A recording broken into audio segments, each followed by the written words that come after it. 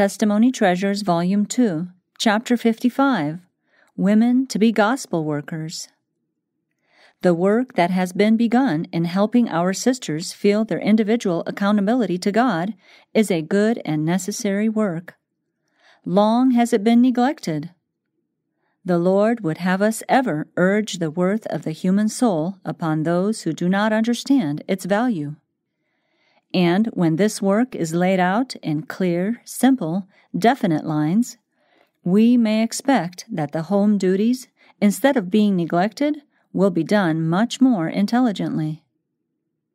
If we can arrange to have regular, organized companies instructed intelligently in regard to the part they should act as servants of the Master, our churches will have a vitality that they have long needed. The excellence of the soul that Christ died to save will be appreciated. Our sisters generally have a hard time with their increased families and their unappreciated trials. I have so longed for women who could be educated to help our sisters rise from their discouragement and feel that they could do a work for the Lord. This will bring rays of sunshine into their own lives, which will be reflected into the lives of others. God will bless all who unite in this grand work. Many youth, as well as older sisters, appear shy of religious conversation. They do not appreciate their opportunities. They close the windows of the soul that should be opened heavenward, and open their windows wide earthward. But when they see the excellence of the human soul, they will close the windows earthward, which depend on worldly amusements and associations and folly and sin, and will open the windows heavenward to behold spiritual things. The Word of God must be their assurance, their hope, their peace. Then they can say, "I will receive the light of the Sun of Righteousness, that it may shine forth to others." The most successful toilers are those who cheerfully take up the work of serving God in little things.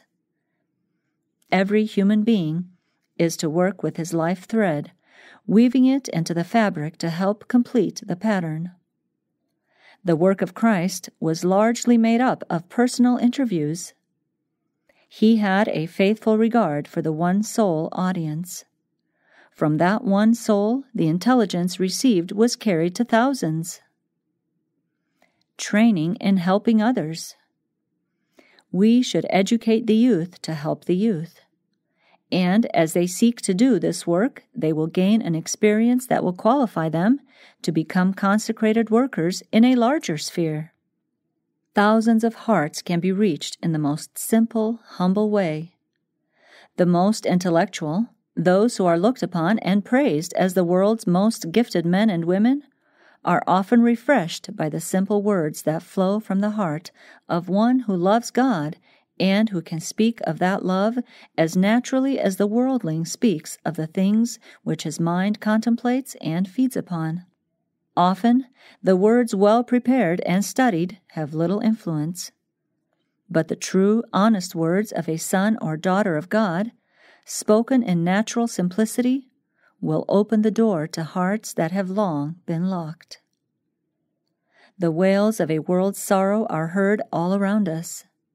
Sin is pressing its shadow upon us, and our minds must be ready for every good word and work. We know that we have the presence of Jesus. The sweet influence of His Holy Spirit is teaching and guiding our thoughts, leading us to speak words that will cheer and brighten the pathway of others.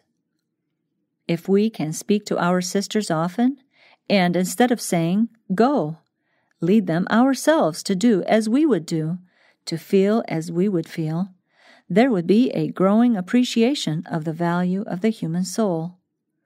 We are learners, that we may be teachers. This thought must be impressed upon the mind of every church member. We fully believe in church organization, but this is not to prescribe the exact way in which we should work, for not all minds are to be reached by the same methods. Nothing is to be allowed to keep the servant of God from his fellow men. The individual believer is to labor for the individual sinner. Each person has his own light to keep burning. And if the heavenly oil is emptied into these lamps through the golden pipes, if the vessels are emptied of self and prepared to receive the holy oil, light will be shed on the sinner's path to some purpose. More light will be shed on the pathway of the wanderer by one such lamp than by a whole procession of torchlights gotten up for show. Personal consecration and sanctification to God will bring better results than the most imposing display. Teach our sisters that their question should be each day, "Lord, what wilt Thou have me to do this day?" Each consecrated vessel will daily have the holy oil emptied into it to be emptied out into other vessels. A large work accomplished. If the life we live in this world is wholly for Christ, it is a life of daily surrender. He has the free will service, and each soul is His own jewel. If we can impress upon our sisters the good which it is in their power to do through Christ, we shall see a large work accomplished. If we can arouse the mind and heart to cooperate with the divine worker, we shall, through the work they may accomplish, gain great victories. But self must be hidden. Christ must appear as the worker. There must be an interchange of taking in and giving out, receiving and imparting. This links us up as laborers together with God. This is the life work of the Christian. He that will lose his life shall find it. The capacity for receiving the holy oil from the 2 olive trees is increased as the receiver empties that holy oil out of himself in word and action to supply the necessities of other souls. Work, precious, satisfying work, to be constantly receiving and constantly imparting.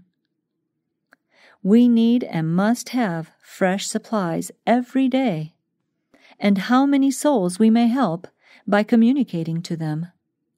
All heaven is waiting for channels through which can be poured the holy oil, to be a joy and a blessing to others. I have no fear that any will make blundering work if they will only become one with Christ. If He is abiding with us, we shall work continuously and solidly, so that our work will abide. The divine fullness will flow through the consecrated human agent to be given forth to others. The Lord has a work for women as well as men to do. They may accomplish a good work for God if they will first learn in the school of Christ the precious, all-important lesson of meekness. They must not only bear the name of Christ, but possess His Spirit. They must walk even as He walked, purifying their souls from everything that defiles. Then they will be able to benefit others by presenting the all-sufficiency of Jesus. Women may take their places in the work at this crisis, and the Lord will work through them. If they are imbued with a sense of their duty and labor under the influence of the Spirit of God, they will have just the self-possession required for this time. The Savior will reflect upon these self-sacrificing women the light of His countenance, and this will give them a power which will exceed that of men. They can do in families a work that men cannot do, a work that reaches the inner life. They can come close to the hearts of those whom men cannot reach. Their labor is needed. A direct necessity is being met by the work of women who have given themselves to the Lord and are reaching out to help a needy, sin-stricken people. Personal evangelistic work is to be done. The women who take up this work carry the gospel to the homes of the people in the highways and the byways. They read and explain the word to families, praying with them, caring for the sick, relieving their temporal necessities. They present before families and individuals the purifying, transforming influence of the truth. They show that the way to find peace and joy is to follow Jesus. All who work for God should have the Martha and the Mary attributes blended, a willingness to minister and a sincere love of the truth. Self and selfishness must be put out of sight. God calls for earnest women workers who are prudent, warm-hearted, tender, and true to principle. He calls for persevering women who will take their minds from self and their personal convenience, and will center them on Christ, speaking words of truth, praying with the persons to whom they can obtain access, laboring for the conversion of souls. Oh, what is our excuse, my sisters, that we do not devote all the time possible to searching the Scriptures, making the mind a storehouse of precious things, that we may present them to those who are not interested in the truth? Will our sisters arise to the emergency? Will they work for the Master?